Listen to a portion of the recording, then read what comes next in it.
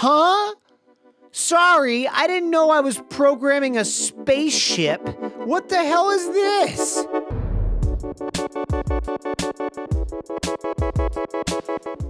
Hey everybody, Alexander Morgan here, but my friends call me Schmorgle. I'm pretty determined to systematically get through every single DAW so I can at least have some exposure to anything I can get my grubby little hands on. Without question, the one that people have wanted me to check out the most is Reaper.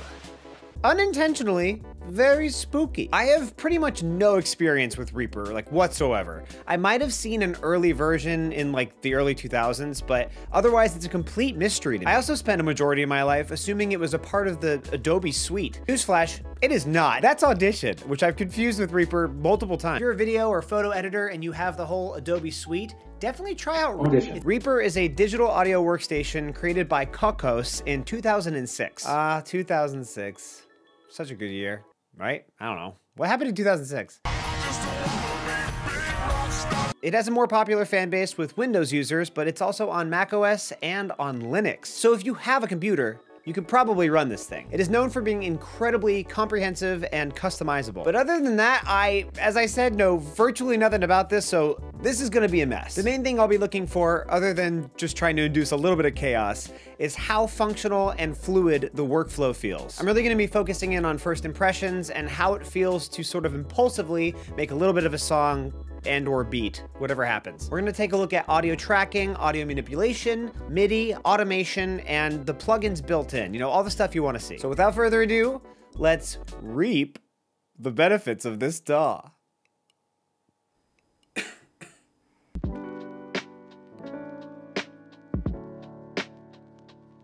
All right, so we are in front of a blank Reaper session. Don't know diddly squat about this program. It looks very open and welcoming. And by welcoming, I mean I have no idea what to do.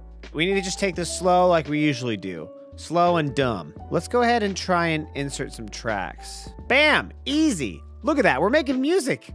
This is music. How do I know if it's is it a MIDI track? Is it a audio track? Does it matter? Can it be both? Are we multi-purposing here? It's fairly like old school, I wanna say. Like it's very like utilitarian is the correct word. Vocab word of the day. There's a lot of options in here actually. This seems like it is perhaps fairly customizable. I shall not be doing that today. How do I record? Record. I am recording my voice. This is a song. Hey, hey, this is a song. Cool. Can I change the output device? All right, that's my first demerit here is that in a lot of other DAWs, you can choose one input device versus an output device unless, oh, well, never mind. Screw me because there's literally a button right down here. All right, demerit revoked. Gold star in place. So if I wanted to add sort of like a MIDI instrument beneath that, how exactly would I do that? Interesting. Is this automation? Oh, that's pretty cool. Okay, some more stars to give out. I like that you can sort of just click on all the automation you want just in one little place. That's pretty cool. I can hang with that. How do I make you... Whoa, hold on. Hello, menus. Track 2. What? Oh, okay, so I clicked on the FX tab and I can add plugins. Okay, so I can put on like this guy, right? Okay, there it is. So any track can be an audio or a MIDI track.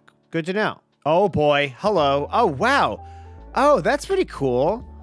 Again, I just keep stumbling on things. I don't mean to, but it looks like you can just sort of say, screw the UI and just go straight to like the bare, again, very utilitarian. The keyboard though, why doesn't it work? What am I missing? Oh, that's interesting. It shows you, oh, what? I keep getting distracted. There's so many things to look at. Interesting. Okay, you could show the format and different things about your PC. That's fascinating. Anyway, Alex, just try and stay focused for a second. So why don't it want to read it? It just keeps, yeah, okay. Oh, there it is. Okay, so you've got to do, it's not gonna like do that manually, obviously. You got to tell it if it's gonna be an input or if it's gonna be a MIDI or what. But it is a track. A track's a track. And that's a Schmorgle guarantee. A track's a track. Took only what? 10 minutes to figure out how tracks work. So what if we put the audio down here on this? I am recording my voice. This is a song. Hey, this is a song. Pretty good song so far. And we got, it's very spacey now, you know? Reminds me of like Mac DeMarco. These are all my instruments. I don't believe it comes with... Let's do a little Google check, shall we? To the Google. Does Reaper come with plugins? Reaper comes with a variety of commonly used audio production effects. I see. Okay, but no actual, like, instruments. So maybe it's first to merit, being that it doesn't come with any soft synths built in. Any good producer should have a few VSTs at the ready, and you can get free ones, of course, but I think if this is gonna be your first software, it'd be nice if it had some stuff built in. It's nice that it has effects built in, so maybe we'll just try and use only their effects. So Reaper, yeah, Reaper is way more audio forward than it is plugin steeped. That's probably not the correct vocab word. Oh, there's a lot of things here. Oh boy. I guess I lost my sick vocals. Did I delete them? Oh well, we can redo it. We're talented enough to re-sing that magic. I don't like that I have to grab it from down here. This seems less intuitive to me than grabbing it from up here. That's a small gripe. Small gripe, but a gripe nonetheless. So this has our delay. Okay, let's use a little, we'll make it a little less wet. A horrible thing to say. Jesus, I do not love that metronome. I'm gonna be honest with you. Ah, good thing I could right click on it and change it. All right, pattern ABBB, that's fine, but how do I make it not suck? Oh, you could change its frequency. Fascinating. I feel like Reaper's the thing for like programmers, like the people who like want full, it's like the Linux of DAWs is the vibe I'm getting.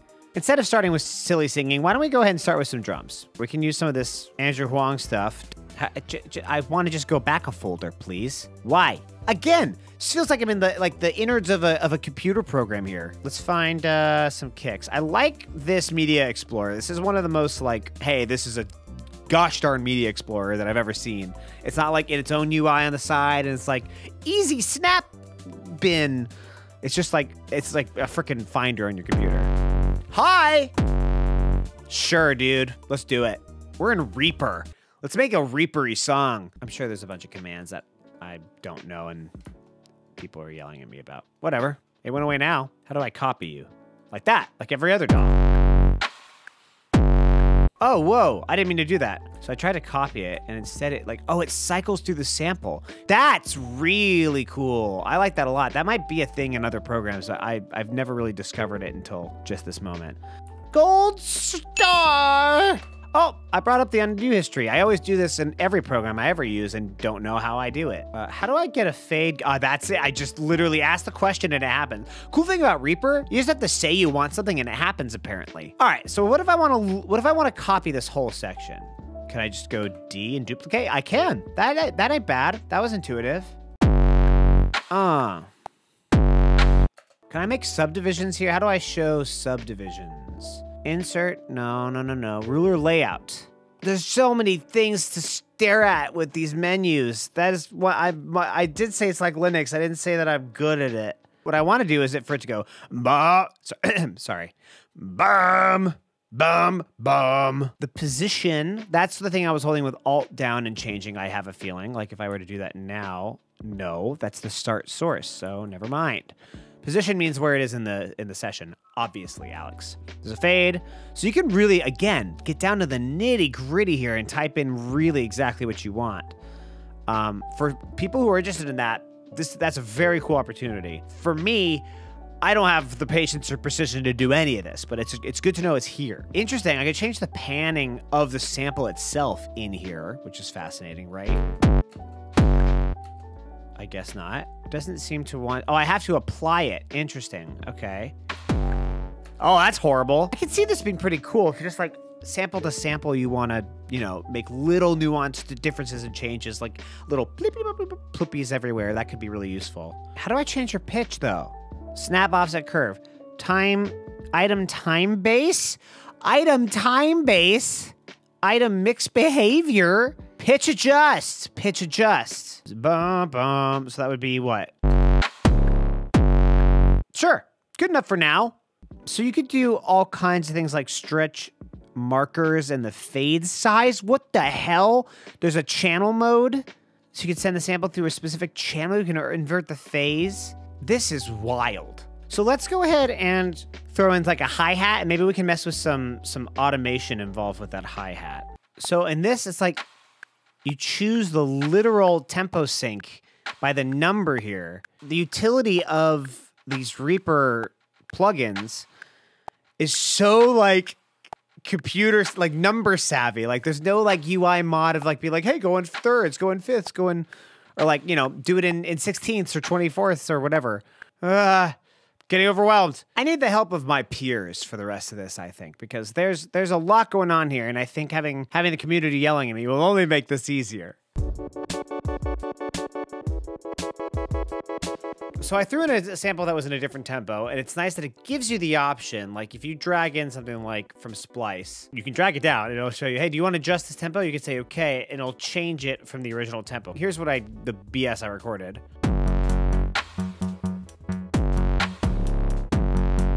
You can switch takes between the different MIDI rolls, which is pretty fascinating.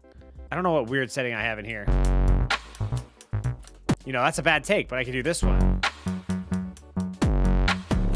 So there's all your takes right there. I like that. I think the MIDI roll itself is a little clunky, but it's pretty easy. You know, you can still at least quantize everything, and you can use the grid or do it manually. So that's all useful, but it was like, there's settings you can turn on, and it's like hard to move stuff sometimes. Like you accidentally trigger velocity on accident or something. I'm doing the vocal take, here is take two, gonna see if it works, I'm gonna try it. Okay, it looks like it is very similar process. I'm doing the vocal take, here is take two, gonna see if I gotta be honest with you, I am not vibing with these JS plugins. I'm glad that they're there, it's nice that they're free, but we're gonna use our good old buddies because UI is important to me. I'm finding out now that UI is very important to me. Where's my compressor? All right, so let's hop into this automation. Whoa! What the front door am I looking at?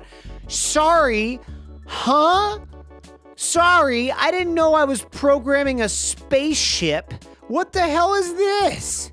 Oh my goodness, my gracious damn. Wow, that's overwhelming. So this is all the parameters in FabFilter. We're gonna ignore that. Holy moly, that was just so disorienting. Parameter modulation. This is so much, guys. This is so much.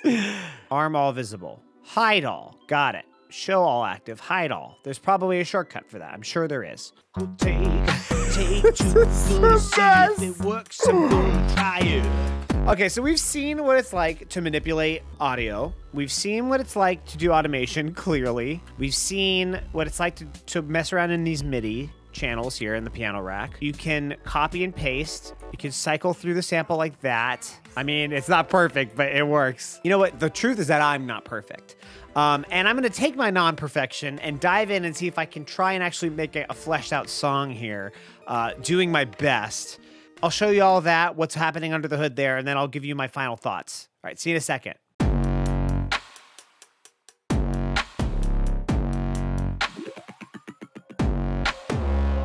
I'm taking the vocal take two, gonna see if it works, I'm gonna try it.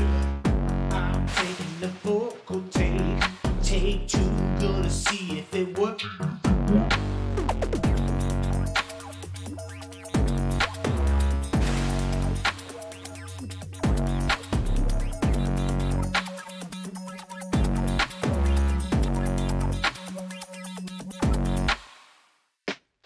So as you can tell with my less than enthusiastic piece of music, I had some trouble getting into a flow with this program. Don't get me wrong, I totally see all the functionality here, and certain things felt very good to do, such as just moving around my arrangement window. Also, fine-tuning exact pitches and tiny modulation, that can be a really satisfying process. That being said, there's just too much going on here. It was honestly a little overwhelming to just hop in and be creative off the bat. There is so much control happening here. Like too much control, one could argue. Just opening a simple menu reveals the complex underbelly of what is essentially a supercomputer. The UI design is super bare bones, but it kind of has to be with how much flexibility it's allowing you. All in all, it can just be a little bit unwelcoming. I think if you really know what you're doing inside of a DAW, this program can be a dreamlike opportunity. If you are seeking ultimate flexibility, Reaper is a no-brainer. But if we're talking about just pure spontaneous creativity,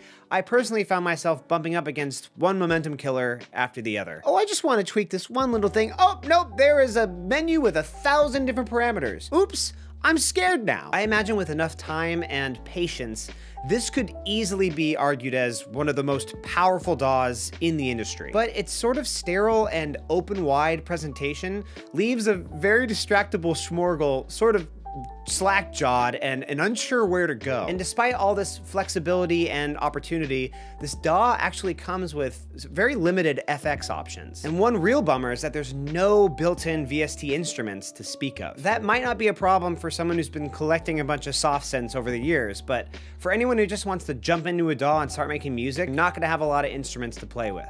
In fact, none. So if that's the case, who is this DAW made for? Well, when I did some research and saw that it was built on Python, that actually clicked with me really quickly. This DAW is really made for a programmer, or at least someone with a programming type of mind. Literally every aspect can be tweaked to the decimal. So if you are that audiophile who knows exactly what you want out of your manipulation, this is the program for you. It offers everything and more. But for a distractible doof like me, barely got 8 bars of music out. All right, so those of you who didn't want to watch this whole thing, too long, didn't watch, here's the basics. Pros, it's a well-built DAW, really capable, exceptionally flexible and open source, which makes it incredibly customizable. Every plugin I threw into it ran like a dream, and my CPU stayed at a nice healthy level the whole time. And of course, it's very affordable. At its discounted price, it's 60 bucks.